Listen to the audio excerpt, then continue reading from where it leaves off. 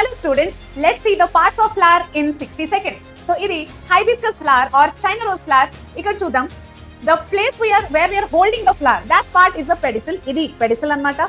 Pedestal తర్వాత green color part, can you see this green color parts? If I remove like this, so ఈ green color parts are the sepals. So sepals చేసేది ఏంటి? It is protecting the bud stage లో ఉన్నప్పుడు flower ని protect చేస్తుంది. అలాగే next part ఏంటి? These are the petals. Petals అంటే కలర్ఫుల్ పార్ట్. సో ఇవి పెటల్స్ అన్నమాట. These are the colourful parts of the flower. Petals function ఏంటి? It will help it attracting the pollinators, insects ని attract చేస్తుంది.